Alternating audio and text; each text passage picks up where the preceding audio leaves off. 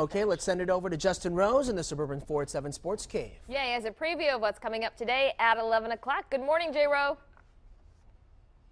Got a big Suburban Ford 7 Sports Cave for you this afternoon. Joining me today from the Detroit News, Rod Beard. Rod, did you watch the Triple Crown? Do you care about the Triple Crown? I did not, and I do not. I was waiting for somebody to stick a mic in front of American Pharaoh's snout and say, hey, how do you feel about the race? Talk about this. No, it's not a big deal. Horse racing used to be one of the crown jewels of American pastime, but now, like the way of boxing, it's kind of meh. It's had its due, it's had its turn.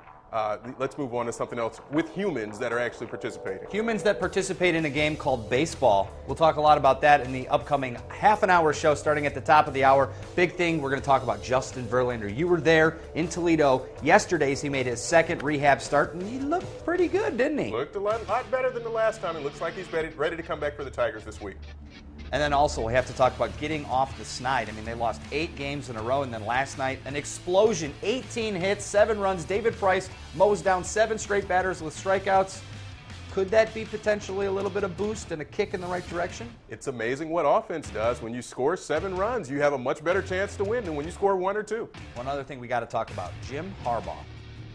I just got to stop there. Just let that all sink in for a second. Jim Harbaugh was seen running around a camp in Alabama without a shirt on. The dad bod is all the rage these days. We all know about that. I'm perfecting mine as we speak. Sculpting. But Jim Harbaugh, we're going to talk a lot about this, but real quick thoughts on, is this a good thing to see your coach get into it when he's at these camps, or is it kind of a turnoff? He's the everyday man that he's not afraid to take off his shirt and get out there and get some sun that is widely needed on his body. But I think that's a good thing for recruits to see that he's one of them almost. Jim, got to get that base, man. You got to get that base hand down. So final thoughts here in the 2-minute drill of the Suburban Ford 7 Sports Game. We're talking Tigers. We're going to be talking about horse racing. We're going to be talking about more about Harbaugh. Mark D'Antonio takes a stop right here on the show. So a ton going on as the Suburban Ford 7 Sports Game gets underway at the top of the hour. See you then. Hey, thank you, guys. We got to give Coach a break, though. I mean, come on. I mean, it's hot down there. It's hot down there, but you got to get the base tan, Andy. Come on. True. He's like, hey, the khakis are tan. Khakis are tan. Yeah, he just looks invisible running around there. Thanks, guys. We'll be right back.